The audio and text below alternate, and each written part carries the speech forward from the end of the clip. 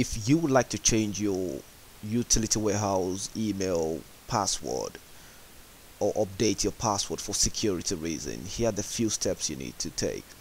On the left pane here, once you're logged into your webmail account, on the left pane here where you see mail, calendar, task box, contact, and then preferences, click on this cogwheel that says preferences, and that will give you more options for the preferences.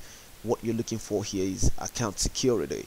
Click on account security and it will give you an option to insert your current password and then insert the new password, confirm the new password. You can also select the security question that you will prefer here, put in your answer, and then click on save on the right hand side here, and that will update or change your password for the webmail.